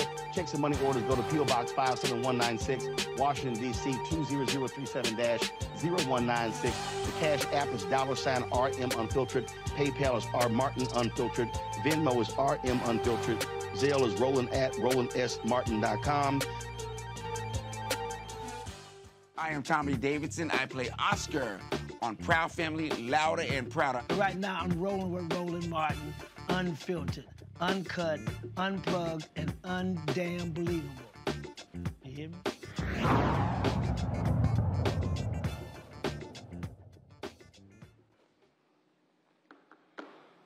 All right, folks, welcome back to Roland Martin Unfiltered. Let me bring in Kelly and Michael. Kelly, first off, what do you make of the comments that Corey was making there, that by banning menthol cigarettes, somehow that's going to lead to this dramatic increase with law enforcement? I think he was trying to make a point that is valid, but he was going about it the wrong way by grasping at straws for a solid argument. But I do understand the notion of when something is all of a sudden illegal across the board, and it is known that mostly Black people have been partaking in that, then it is a pattern for police to target Black people and to, use their bias against Black people to, meet quotas, to, up arrests, et cetera, et cetera. So I understand his concern. Be that as it may, that doesn't mean that the cigarettes should be on the market, because they are deadly and there is no benefit to them being on market. So, should they get off market? I agree with that, but I also understand his concern about an increase in harassment towards Black people who, once upon a time, should this become illegal, at one point was doing something legal. I do understand his point in that regard. I just feel like he went about it the wrong way in your conversation. Michael. Yeah, Roland. So I've been following this for a couple of years, but that conversation there with the police officer was very, very confusing. I was following along, also trying to understand his logic here. We know that 80% of African Americans who smoke menthol cigarettes. Now, from my understanding in researching this for like the past year or so, this would ban the manufacturing of menthol cigarettes here in the U.S., but I haven't found anything saying it would ban the actual sale of menthol cigarettes. And then I haven't seen anything saying it would ban possession of menthol cigarettes, say an individual having menthol cigarettes. So I'm trying to follow the logic. And I think you had that sister on the show previously a few months ago, something like that, because I remember us having this conversation. I think maybe someone was sitting in for you. I'm still trying to follow the logic. How do we go from a ban on menthol cigarettes to it increasing the overall engagement and deaths of African Americans at the hands of police officers? Because I haven't seen anything saying possessing menthol cigarettes will be illegal. I'm still trying to find the evidence of all of that. And that was precisely my point. And so that's why I was just sitting here and then trying to bring up Sandra Bland by saying, well, if she didn't have a cigarette, she would that was a reach. Ticket. She would. That was a big ass reach. So it was like a whole lot of that going, and I was just like, I'm confused. You know, and let's just be real clear. What you do have here, you got big tobacco. They're doing all they can. They do not want to see menthol cigarettes banned. Why? Because they're making billions. Mm-hmm. They're making billions. And you know what's happening? We know for a fact African Americans and how they are used to target African Americans. And I got no problem saying, you know, look, we're with the coalition, Tobacco Free Kids. We understand what's going on. I despise cigarette smoke. And the bottom line is this here. It's killing our people. It's killing our people.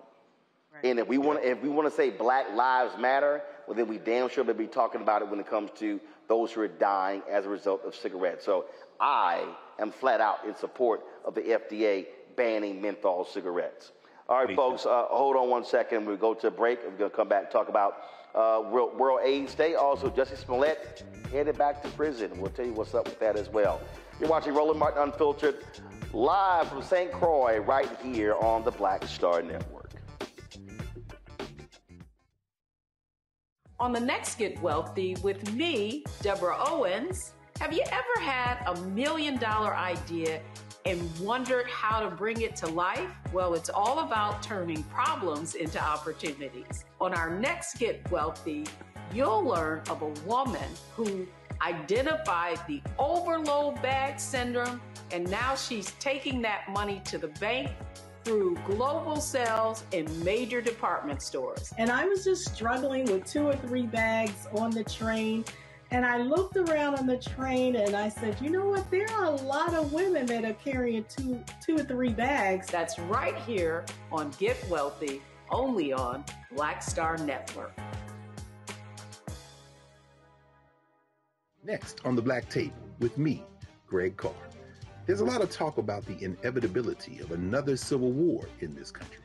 But on our next show, we'll talk to a noted author and scholar who says we're actually in the middle of one right now. In fact, Steve Phillips says the first one that started back in 1861, well, it never ended. People carrying the Confederate flag, wearing sweatshirts saying MAGA Civil War, January 6, 2021, stormed the U.S. Capitol, hunted down the country's elected officials, built a gallows for the Vice President of the United States, and to block the peaceful transfer of power within this country. On the next Black Table, here on the Black Star Network.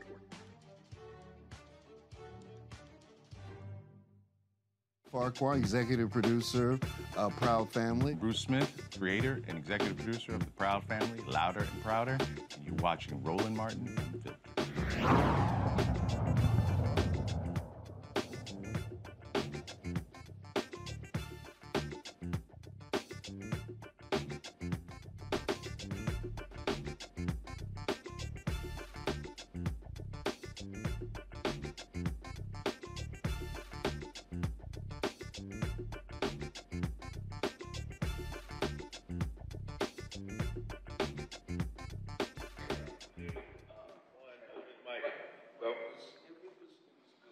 All right, folks, welcome back to Roland Martin Unfiltered right here on the Black Star Network. Today is World AIDS Day, and it doesn't get the attention that it used to. The reality is it still is a significant problem in this country, also in the world, and it still impacts African Americans in a huge way.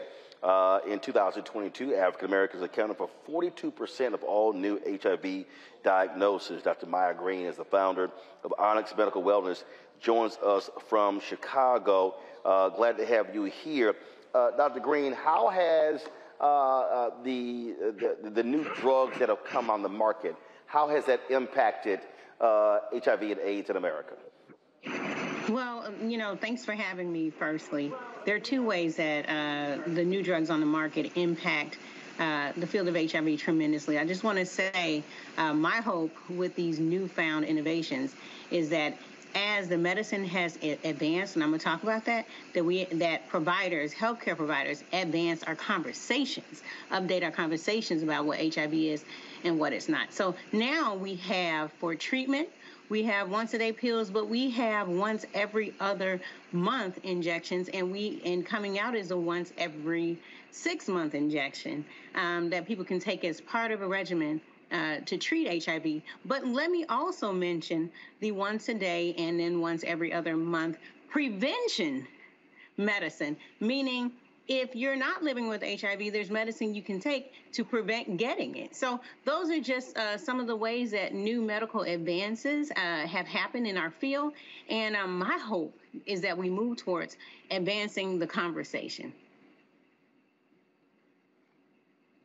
Well, and one of the things that we also are seeing is on a federal level, you still are seeing how Republicans want to actually make cuts. They try to cut the minority AIDS programming out of the federal budget in order to get a new budget deal. And so here we are seeing African Americans being most impacted, and Republicans want to cut that money that specifically targets black folks and other minorities.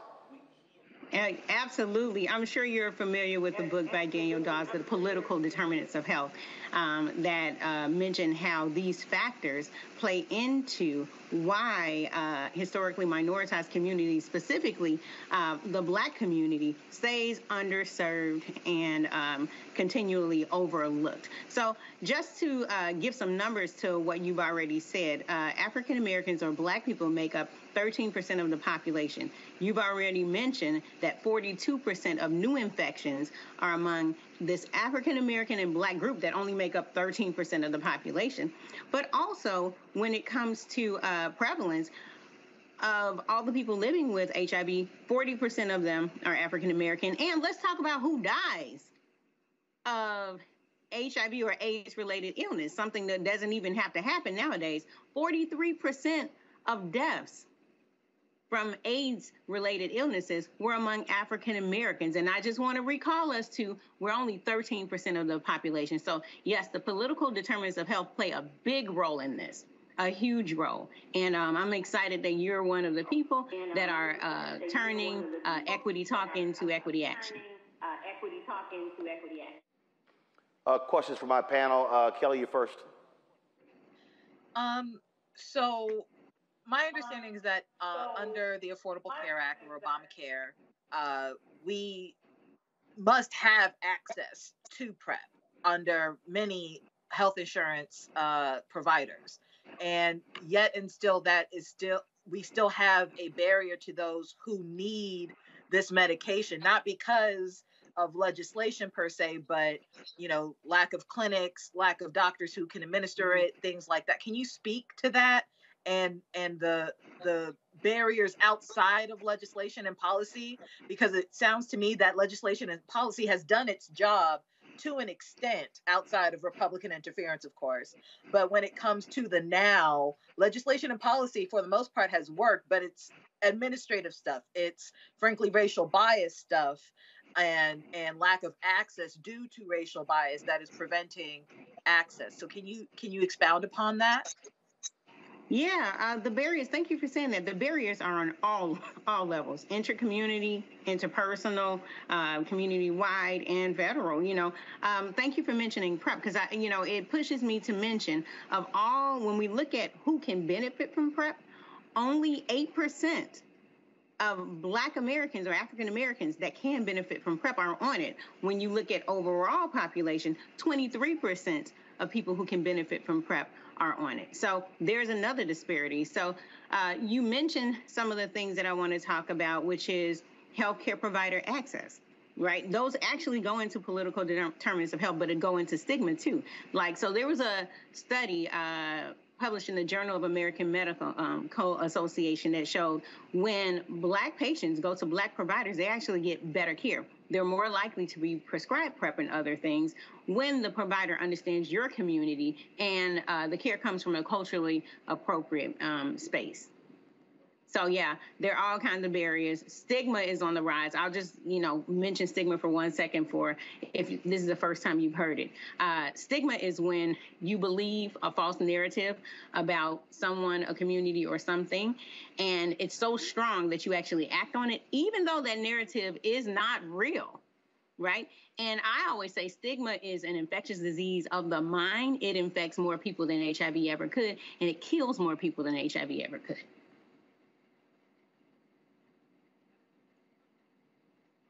Michael.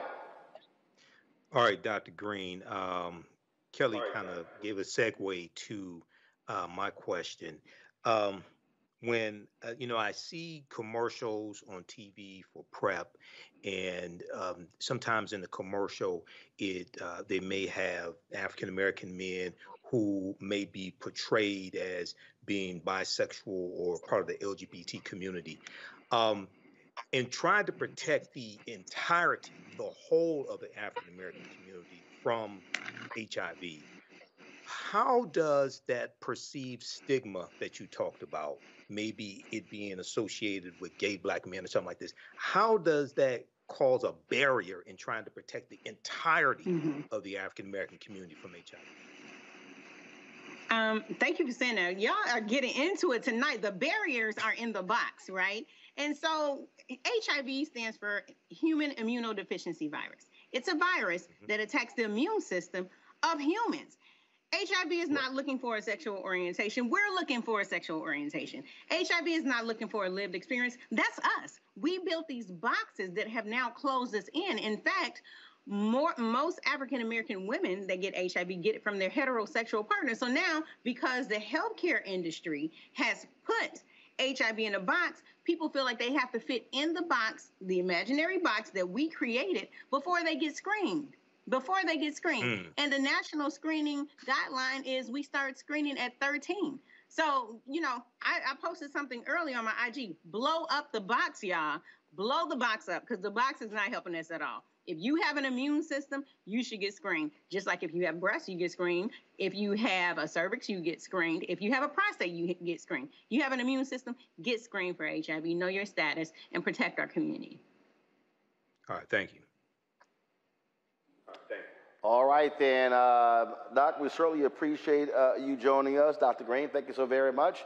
And keep up the good work. Thank you for having me. Protect your tribe, y'all. Bye. All right, folks, when we come back, we're going to take a quick break and come back to tell you what's happening with Jussie Smollett. Not good news in his case. That's next on Roland Martin Unfiltered on the Black Star Network.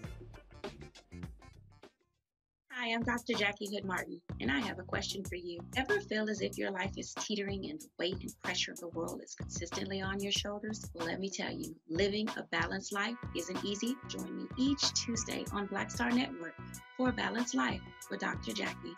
We'll laugh together, cry together, pull ourselves together, and cheer each other on. So join me for new shows each Tuesday on Black Star Network, A Balanced Life with Dr. Jackie.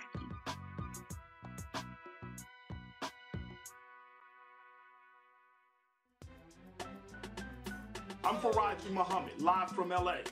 And this is The Culture. The Culture is a two-way conversation. You and me. We talk about the stories, politics, the good, the bad, and the downright ugly. So join our community every day at 3 p.m. Eastern and let your voice be heard. Hey, we're all in this together, so let's talk about it and see what kind of trouble we can get into. It's The Culture, weekdays at 3, only on the Black Star Network.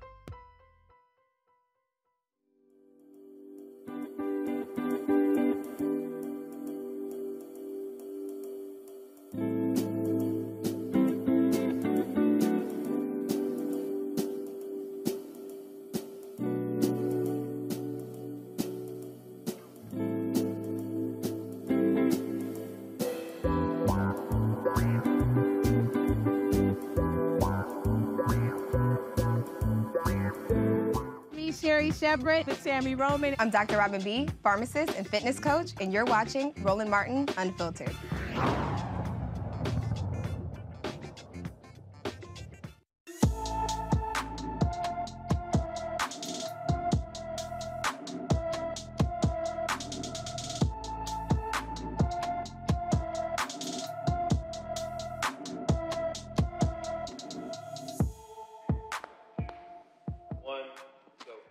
Josiah Vanover has been missing from Cranston, Rhode Island since November 3rd. The 16-year-old stands 4 feet 5 inches tall, weighs 110 pounds, with brown hair and brown eyes. Anyone with information about Josiah Vanover should call the Smithfield, Rhode Island Police Department at 401-231-2500, 401-231-2500.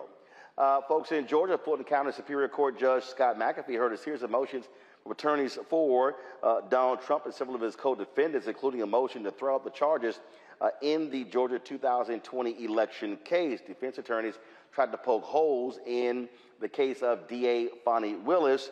First of all, again, trying to keep these folks from being able to prosecute them. The hearing comes as prosecutors push for an August 2024 trial start date for Trump and the remaining 14 co-defendants. Tell you about that case out of the election out of Louisiana, where the black sheriff won by 1 vote, with the Louisiana Parish Sheriff election results be officially uncalled until a judge announces a ruling sometime next week. And there's already a recount. The brother won by 1 vote. Well, the Republican, the white Republican who lost, he still is not satisfied by that. He thinks that he beat Democrat Henry Whitehorn in the November 18th runoff. Nicholson challenged the election results, alleging a number of voting irregularities. Ad hoc Judge Joseph Bleich did not rule during a hearing today, and instead is taking the matter under advisement until noon Saturday to respond to the evidence presented in Thursday's hearing. He said he will rule after reviewing their submissions. An Illinois appeals court has upheld the conviction of Jussie Smollett that took place in 2021. A jury convicted the Empire Star for staging a racist, homophobic attack in 2019. Smollett's attorneys challenged the role of a special prosecutor, the jury selection, evidence, and other aspects of the case. He will now have to finish the 150-day sentence in jail. He spent just 6 days in jail while pending his appeal, which he just lost. Also, the first woman to serve on the United States Supreme Court has died. Republican President Ronald Reagan appointed Sandra Day O'Connor to the U.S. Supreme Court as the first woman ever. She was confirmed by a Senate vote of 99-0. She was a trailblazer for women in the law, educated generations about the rights and duties of citizenship, was a crucial figure in landmark Supreme Court cases involving abortion, affirmative action, as well as civil rights. She retired in 2006 to care for her husband, who was dying in 2018. She had been diagnosed with dementia. She was 93 years old. So that's the news there. Also, the inmate who attacked Derek Chauvin, the former cop who killed George Floyd, well, guess what? He's now facing attempted murder charges. Chauvin was stabbed 22 times. He has survived an attack, but again, that inmate is now going to be facing attempted murder charges. And I must say, Michael, you got people who are in prison who say, look, I ain't never getting out. So they said, I ain't got nothing to lose. Yeah, you know, it's going to be interesting to find out more details. I was reading the article from NBC News on this, and the person who allegedly stabbed him said that the reason why he did it on Black Friday was to be an alliance. It was in reference to Black Lives Matter. This is in the article from the NBCnews.com on this. So, and on the other hand, now some people may say this is karma, and I don't mean a song by Taylor Swift either, but I do also agree that when you are in the custody in prison or what have you, your safety is the responsibility of, the prison guards, et cetera. So it's going to be interesting to see how this happened and how he was able to use this makeshift knife and stab Derek Chauvin 22 times also in federal prison. Kelly, bottom line is Derek Chauvin, he better be looking over his back for the rest of his time in prison. I mean, God don't like ugly, and he ain't too fond of cute either, as evidenced by this incident. I think it's interesting because a couple weeks ago when I was on the show, we were saying how, cops kind of beg to go into federal prison because state is so much worse. Exhibit A. I don't know what else to say to that. Like, I'm sorry? No. Well, again, I mean, bottom line is, he gonna look. He in prison. He gonna have to deal with the realities of being in prison, and that's what happened when you do wrong. All right, folks, that is it for me. Before I go, I forgot yesterday. I was so busy doing this stuff on yesterday. Did not give a shout out to my mom for her. Oops, hold up. Let's see here. Did I get this right? Give me 1 second. I need to make sure I get this right. I forgot yesterday. We were so busy. With other news of the day that I did not give a shout out to my mom. She turned 76 years old on yesterday. Dad turned 76 in April, and so she was hanging out, having a good time. Recently saw her and her family, of course, for Thanksgiving, and so my mom, Imelda Martin, 76 years young on yesterday.